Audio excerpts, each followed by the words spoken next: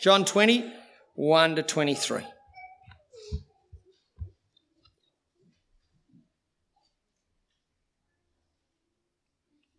On the first day of the week, Mary Magdalene came to the tomb early while it was still dark. She saw that the stone had been removed from the tomb.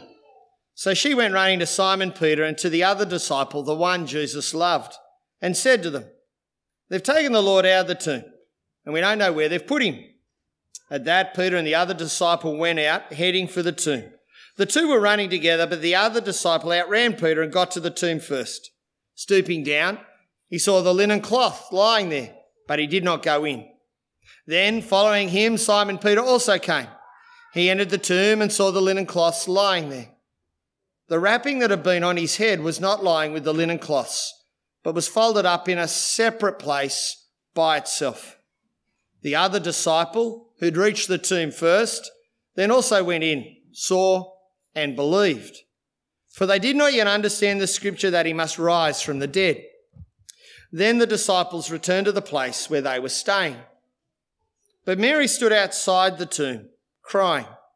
As she was crying, she stooped down to look into the tomb. She saw two angels in white sitting where Jesus' body had been lying, one at the head and the other at the feet. They said to her, "Woman, why are you crying?" "Because they've taken away my Lord," she told them, "and I don't know where they've put him." Having said this, she turned around and saw Jesus standing there, but she did not know it was Jesus.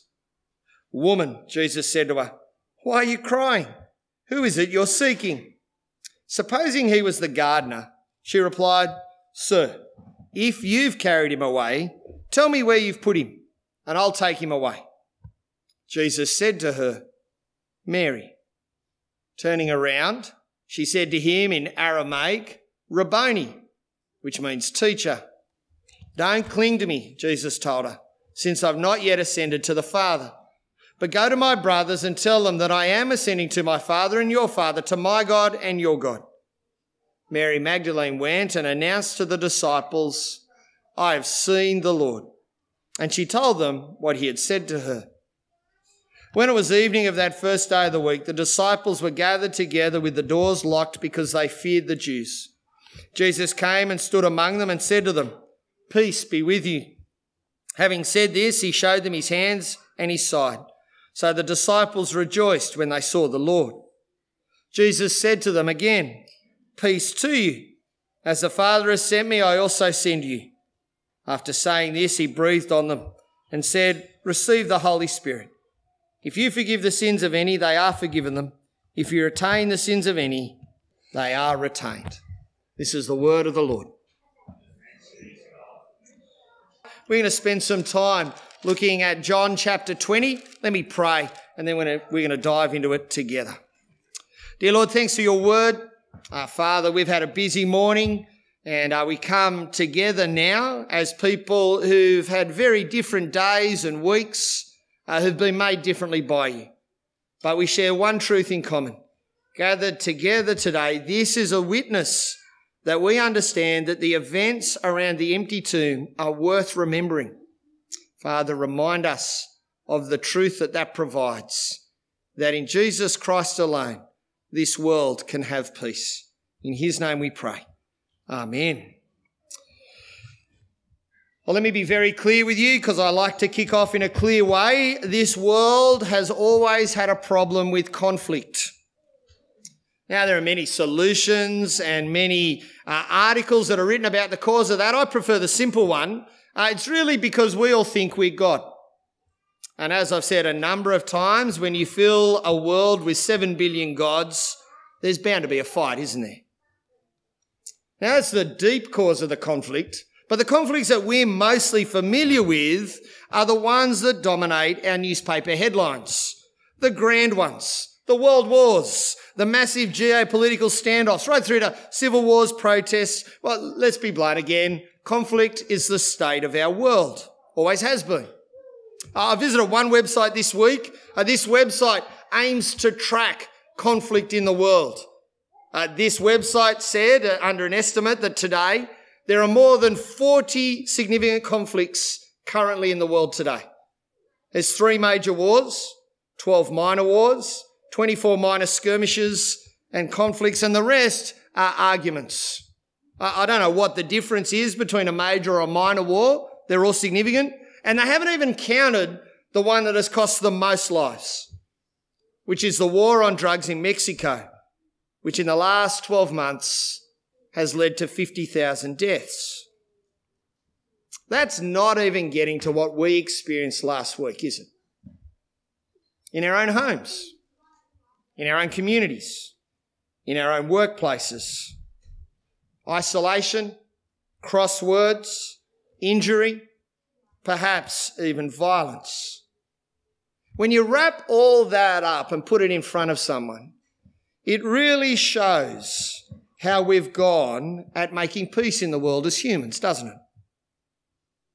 Just thinking on a global scale, there have been two significant attempts over the last few decades. The first was at the end of the First World War. It was called the League of Nations. Most people have never even heard of it because that's how significant it was. After the Second World War, the United Nations was formed. And if you wanted to assess the United Nations, it's struggling valiantly, isn't it? Under the banner of the United Nations, under their peacekeeping forces, since the end of the Second World War, there have been 57 completed peace missions. And when you hold that up against the statistics I just read, wow, there's not much hope, is there? At the moment, there are 13 current missions. And the annual budget for the United Nations for peacekeeping, $6.58 billion, about double, just double what South Africa spends on its army every year. Pretty much on a global scale, our efforts at peacekeeping have been spectacularly unsuccessful, haven't they? Spectacularly unsuccessful. And that's even when we set the bar for peace very low. Think about the peace we like in the world, the one that ticks the box. Basically, it's just non-violence. We can persuade people to put away their guns. And let me tell you, on the Korean Peninsula, that's going really well at the moment, isn't it? It doesn't even dive into the level of personal conflict we experience. And that's dominated the media over the last month, hasn't it? The conflict that rages in our communities, families, even our parliament, which rears its ugly head and damages all those around it. We're a world dominated by crosswords and the conflict they bring. Everywhere people are, there is a deep desire for peace, but none of us can make it. I mean, the reason we're gathered here today is because of the events of a conflict. Isn't that right? The events of a conflict and a murder. The first Easter, especially Good Friday, was established in a conflict. Just think about the events surrounding that moment. On the immediate level, it was a conflict between one man and the religious authorities of his own people. It was connected to a wider geopolitical conflict, the Roman occupation of Israel.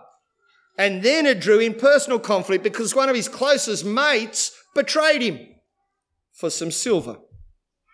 The death of Jesus covers every level of conflict we experience personally, doesn't it? And that's not even delving deeper, as we heard on Friday, into the grand scale, which is the conflict between Bernard and God. The conflict between you and God. That's the conflict that led Jesus to the cross, to his death. The conflict that began way back there in the 3rd chapter of the Bible, where humans said to God, we can do better without you. Now, we've talked about what that is, haven't we? We just saw it in the kids' talk. It's called sin, isn't it? As I say in Scripture, it's the attitude and action that has I in the middle, that says I'm God and God's not. Separates me from God, as we heard on Friday. Puts me at war with God, as we've heard time and time again. It's an attitude and action that God responds to with great fairness, as he said, if you don't want life with me, that's okay. But you swap the author of life for yourself as God, and what do you get? You get death. And the death of Jesus was actually the climax of God's promise to deal with that. As Jesus died, he stood in for humans. As Jesus died, he stood in for the judgment we deserve for rebelling against God. As Jesus died, as we heard on Friday, he removed the obstacle between me and God so I could know God and be returned to life. Today we gather to remember where it finished, at the resurrection. Now, on one level, and there was a really interesting survey on the ABC this morning about people's beliefs about the resurrection. On one level, there's a lot of debate about the historicity of the resurrection. Did it actually happen? Let me be very clear about where I stand. It happened. It took place. It's a real event. In fact, when you sit down and examine the facts, and you'll breathe a sigh of relief, we can't do all of that now, but when you examine the facts, it's the most plausible, reasonable and logical explanation of an empty tomb. Those women that were mentioned, they knew where he was buried. They didn't go to the wrong tomb because it was dark. The Romans, they know how to deal out death. So he really was dead, not just unconscious. And it was all done in public so that Mary's accusation, they've done a Swiftie and moved the body, that couldn't have happened. It was fully transparent. The resurrection happened. But it then raises questions for us. If it happened, what does it prove? Something so significant. It proves a number of things. It certainly says that Jesus did the job he came to do when he said, "It is finished" on the cross, those cross words we thought about on Friday. All the judgment for sin for God's people had been spent on him. It was a public display that God and Jesus are the most significant things in the universe. That's what the word glory means when we heard it from the reading from John 13. It was certainly a statement that God kept his word, that he dealt with the root cause of all of that brokenness. So that's what it proves. Perhaps the even deeper question is, what does it provide? What does it provide? And I think the words of Jesus, the first words of Jesus to his close community, are helpful. The suffering is there, the backdrop of his suffering. And did you notice there in that reading that we had from John chapter 20 that they're also in fear? Did you notice that? They were gathered together, verse 19, John 20, with the doors locked because of their fear. Against the backdrop of his conflict and their fear, what does Jesus say? Then Jesus came and stood among them and said to them, "Peace to you." He doesn't just say it once, does he? Look down there in verse 21. Jesus said to them again, "Peace to you." And then later on in the week, when he catches up with Thomas, down there in verse 26, Jesus says it again, "Peace to you." Our first and our last words are the bookends of our lives, aren't they? Isn't that the case? What did you say this week as a baby? The first word. The last word. Well, that's what we've done over Easter as we've looked at Jesus' last and first words. They're worth paying attention to. Now, you could dismiss Jesus' words here as, well, his way of saying, "Hey, g'day guys, I'm still here." I think that would be to reduce them. He's certainly at least greeting them, but I think he's actually saying, if you pay attention, this is what you need. The most significant thing any human needs. John chapter 16, verse 33, look at it later on. He greets his mob with this word, "Peace to you." He then shows them the evidence. Did you notice that in verse 20? He shows them his hands and his side. And they rejoice because it actually is true. This bloke is standing amongst us. And then do you notice what he says? Verse 21. Jesus said to them again, "Peace to you. As the Father has sent me, I also send you." You see, it's not meant to stay behind locked doors, this thing. This peace. See, that's what he's telling them to take to the world. Did you notice that there?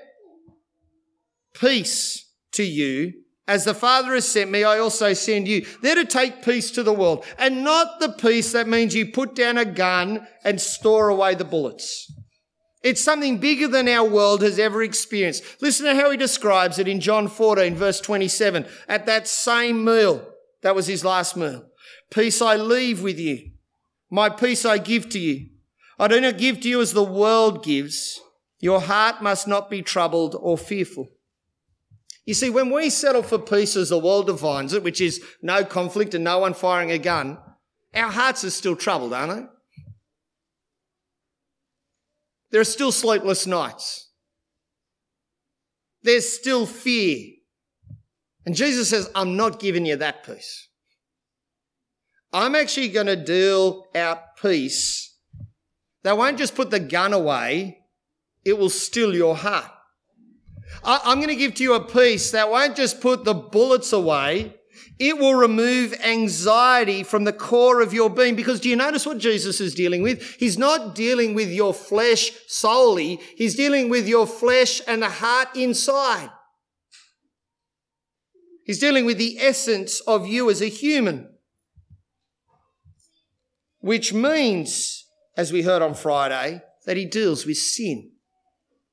He restores humans to God. This piece is about dealing with God first. Because we bear his image, we rejected him, he judges us, and he commits to dealing with it for us. That's the heart of peace at last, that vertical relationship between Bernard and God, between you and God. It deals with who you are as a human. It deals with your heart. It deals with the thing that robs you of rest and swaps it with anxiety. Put simply, it means that we can understand who we really are. I am not God, and God is.